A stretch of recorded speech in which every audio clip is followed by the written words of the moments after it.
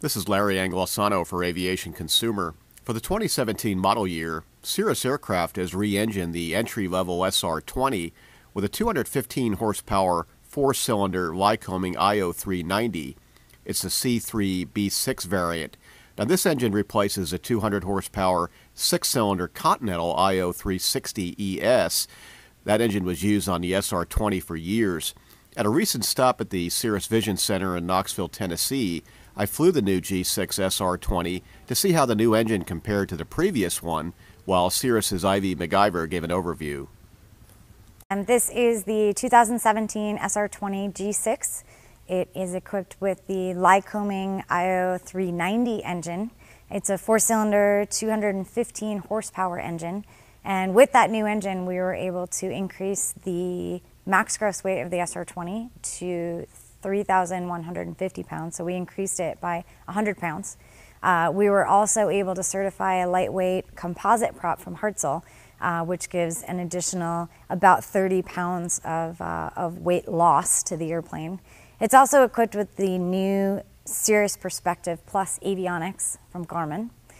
Those avionics are a little bit lighter as well. So with the G6 SR20, you can equip the plane such that you gain about 150 pounds of useful load, which is arguably another person, which is really, really great. Part of the reason why we decided to move the SR20 to the Lycoming engine is because there was a very big demand for a Lycoming power plant in a flight training airplane.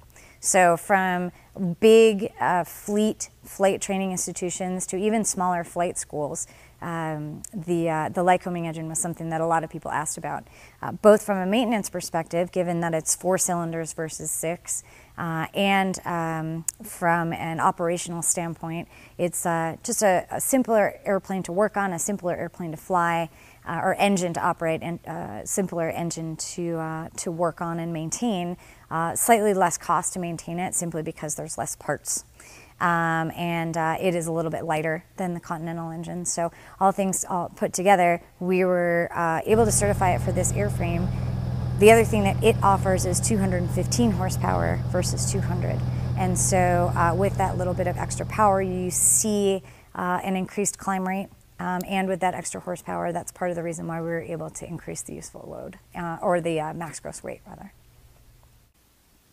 The new engine could give the 215 horsepower SR20 a competitive boost among its peers.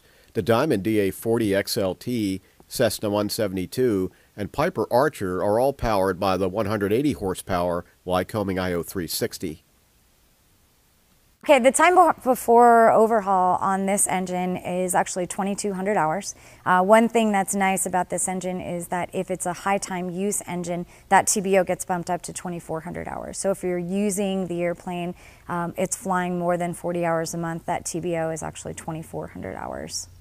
Okay, so from an operations perspective, the engine is actually really easy to operate. We've got obviously the engine page that shows you all of the cylinder head temperatures, the exhaust gas temperatures, the fuel flows and everything. But from a leaning perspective, you would take off in the climb. You've got a full rich mixture and a full forward throttle.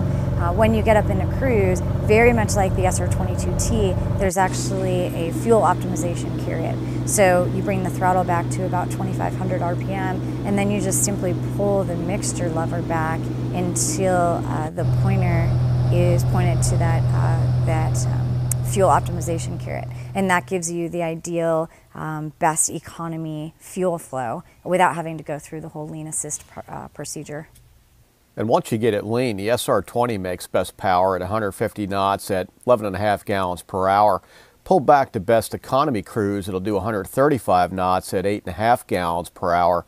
Now compared to Continental powered SR20s I've flown, the IO-390 powered models seem to get off the runway quicker and had notably better climb authority, although to my senses the Continental engine is a touch smoother, but I doubt new owners would complain. The first G6 SR20 was delivered in February of 2017, and we have deliveries scheduled throughout the year.